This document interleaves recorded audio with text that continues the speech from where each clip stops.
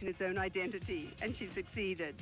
D, which is just a year old, has its own personality, far from Karen's other two collections. It's urban, it's seasonless, it's sexy, and it's based on black. Karan calls it street couture. She tells me it's priced for women who want to play with fashion. D is a separate entity. It's a new generation of Donna Karan. It's not DKNY and it's not Donna Karan. It is a company unto itself. She can really play with pieces. She can play with clothes and play with fashion.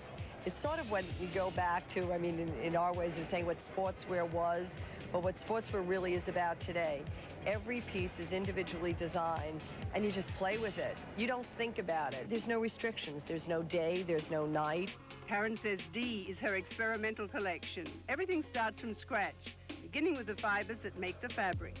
The fabrics are iridescent. The fabrics are mannish pinstripes and stretch and lycras and leathers, but leather like glove leather, hand-painted fabrics, a lot of fabrics that have sheen.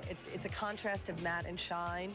It's all the basic colors with a shot of explosion of color, like all of a sudden.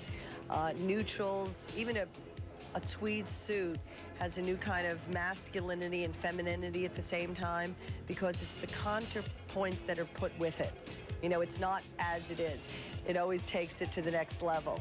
An anorak armor jacket is sort of as a new, it's a nylon, but it's not like active nylon. It's a more sophisticated kind of nylon. Even the pants that are jeans are not really jeans. It's a greater, quality denim done with a piece of, stretch in it. It's not lycra denim.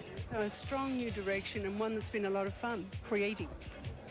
Well, I'm really getting the pleasure of seeing the creation around me that's happening, and the designers that I have working on it are just spectacular. It's Donna Karan with her fall D collection.